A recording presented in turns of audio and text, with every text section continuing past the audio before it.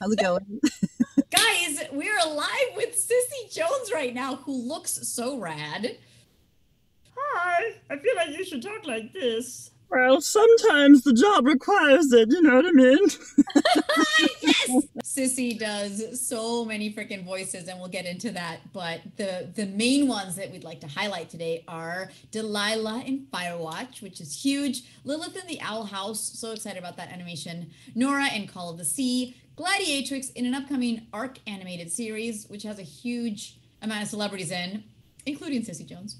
And Joyce Price in Life is Strange. Welcome, Cissy. Thank you. Thank you for having me. So how did you discover that you liked, like at 3 years old or 7 or whatever, that you liked this and it was something that you could maybe sort of try to pursue?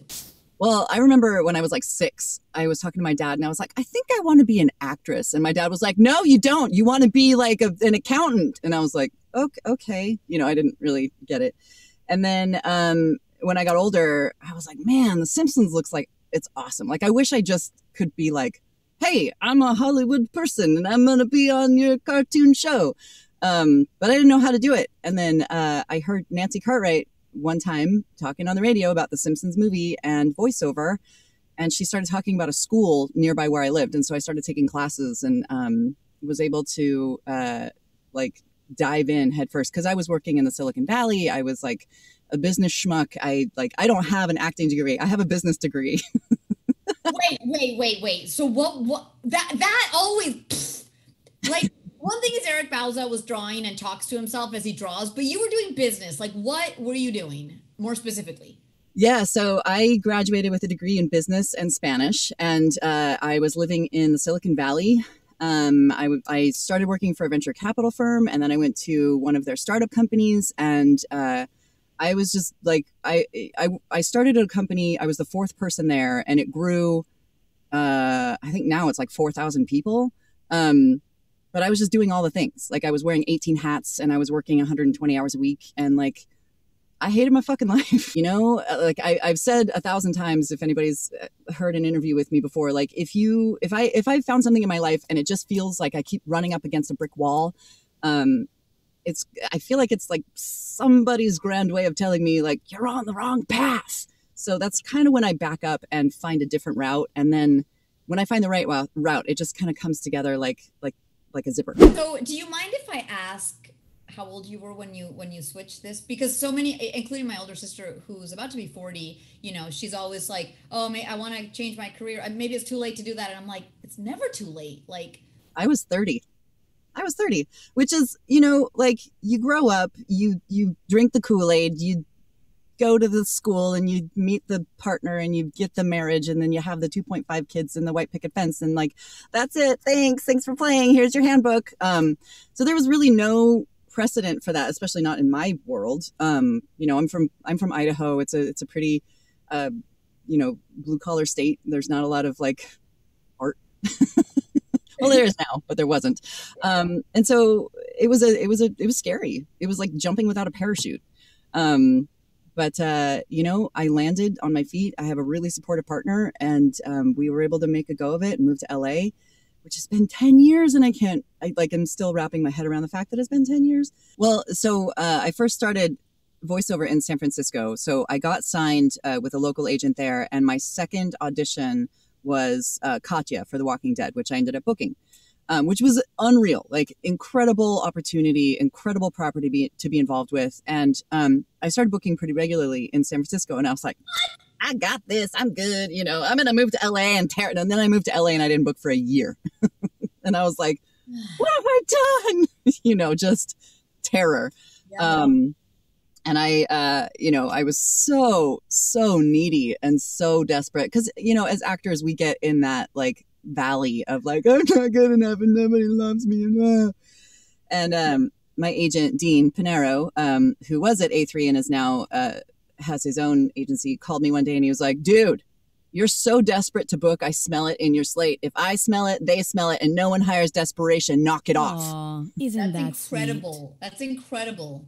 So I broke out of that. I started going to like more coaching and like finding my own self, like yoga and meditation and stuff. Wait, And what does a desperate Cissy Jones slate sound like? Cissy Jones.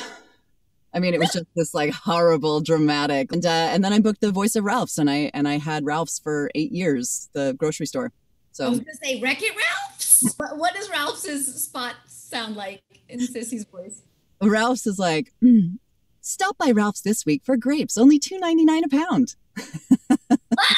You know, I've auditioned for those and I'm never going to book them because I can't, but I always go, you got to make it sound friendly, but not too announcery, but not too whatever. Like, that's amazing. Ralph's is good for the bank account. What was what filled your soul? Well, then I had a couple of really good commercial runs. Then I started booking more in games.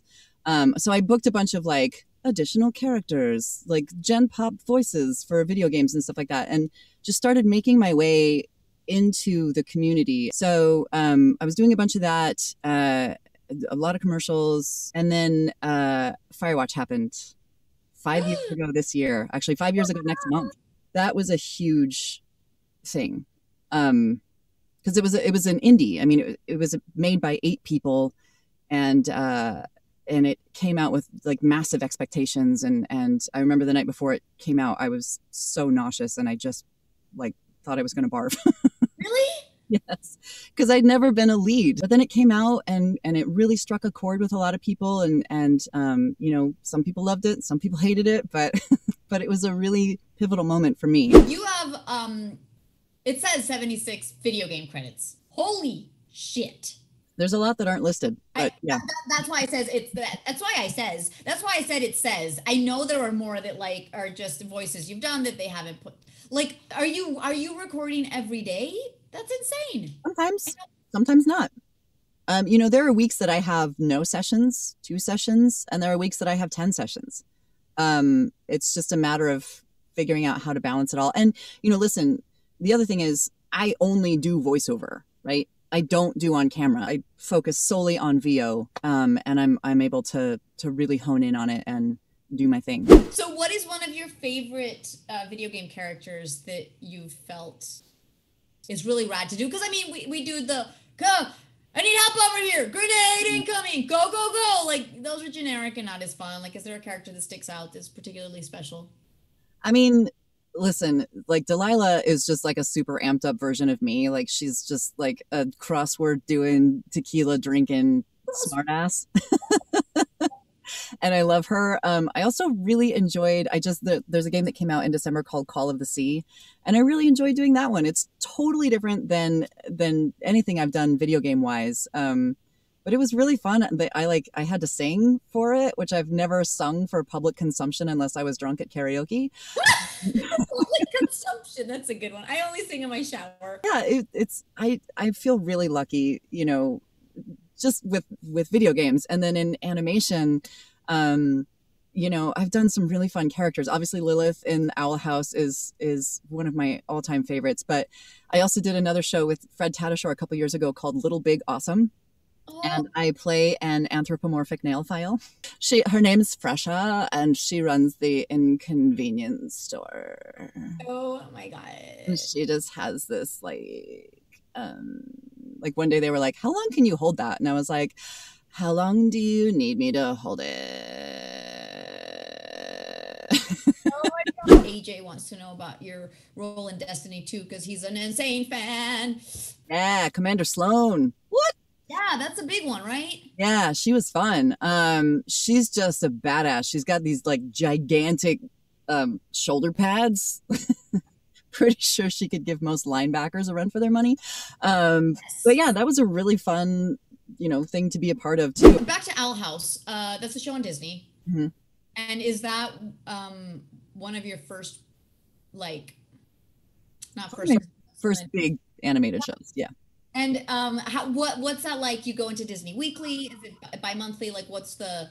Not in pandemic. I know it's like a difficult like. Yeah, it was, you know, every couple of months, just whenever they were getting the scripts done, and then, you know, once you record the first part for the script, then they have you back in a couple months later to chase the animation. So in case there's any like efforts that you have to, like, you see the character running, then you have to match it to the animation and stuff like that. it's a super fun project to be a part of. It's the first bisexual character in Disney history. The lead, not my character, but the lead character, Luce. And she's, I want to say Dominican, Yeah. the lead character, which I just super love. And I play the sister of Wendy Malick, who I grew up like loving. I loved her on shows on HBO and stuff as a kid. And it's weird now because I play her older sister. I would love to hear some of your fun voices if you have them.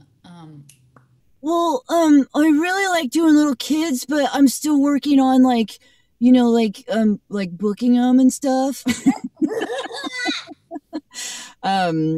Yeah, I'm a big fan of Fresha with the like, oh my God. But Lilith is, she's very composed, and she thinks of herself as royalty, even though she isn't. And so she talks with a very like, I'm so much better than you voice, which I love. Would you say you do a lot more deeper voice characters, or it kind of varies all over? I mean, obviously there's an announcer voice for Ralph's and stuff like that, but yeah, I'm way more comfortable down here for sure. Whenever something calls for like high energy and peppy, I'm like, oh God. I don't wanna, don't make me. I've tried out voices not in my head, out loud, yes, for an audition where I'm like, I'm talking this the whole time, and then you're like, that hurt me in just 2 seconds. Can I do 4 hours of that? I don't think so. So, I will tell you, when you do that, is that a kitty straw and the cup. Wait, what?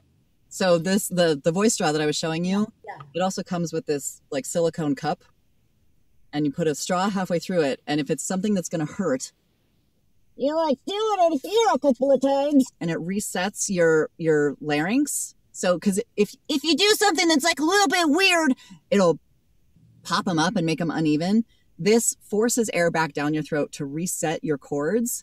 And like, I had a crazy effort session a couple of months ago. They told me it wasn't going to be heavy effort, so they booked me for 4 hours, which they're only supposed to do 2. But it was very heavy for 4 hours, and this is the only reason I made it through. Wow, mind blown completely. I do warm up for the little straw to kind of warm it up and open it up and do. Yeah. But I have fun voices that sometimes just aren't as sustainable, but how can you not do them? They're fun, Well, and that's like, working with her helped me hone my little kid voice. Because I used to do little kids like this every time because I thought that's what they wanted. But that never, like my agent was like, that doesn't sound real. So I realized that you have to open up your throat a little bit. So like, instead of getting like all up here, you have to like, like make sure your throat's open and not closing everything off. And it totally changes the sound. And yes, Jeff, it did also help me with my singing. So if you have to sing a song, you sing it all the way through here. And my name is Jack, I'm a catty girl. And then you can sing it like regularly. You don't sing, but you had to sing for a thing. And then someone commented that Yuri Lowenthal sings with you. Yes. We sing a duet in Call of the Sea. And we actually learned like harmony for the very end of it and everything. It was and recorded from our own studios, had to memorize each other's timing, and then they mashed it up for the finished product. Would you tell me about Life is Strange? Because they would like to know. Yes, Life is Strange is this beautiful indie game that came out shortly after Firewatch, maybe.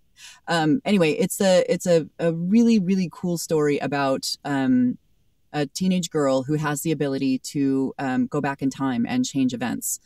And she is played by a girl named Hannah Tell, and one of her best friends in the game is a girl named Chloe, who is played by Ashley Birch, who is the best fucking human on God's green earth. I want to suggest her to come on here. I absolutely would. I asked for her every day because she's in Valorant, a game that I'm also in, and it's the most impossible thing to do. So guys, that is Viper. We will work on getting her. She's very busy, so she is. She's incredible. But she's so I don't want to give too much away, but it's a really beautifully done story about relationships and what they mean. I play Ashley's mom, which is amazing because she's like, whatever. 5 years. Yeah, like the first time I met her, I was like, "Hey, I'm your mom." She was like, "Okay, whack job." It's really sweet, and it's not like pew, pew, pew. So you don't have to have like a lot of skills to play it. Have you played it? I have not because I don't have the time, but it's great. Cissy, thank you for joining us. You're so freaking talented. It's a joy to get to chat and hang and get to know you better. Likewise. And I hope all these awesome followers give you a follow to be up with everything you're doing. Guys, keep booming and booping.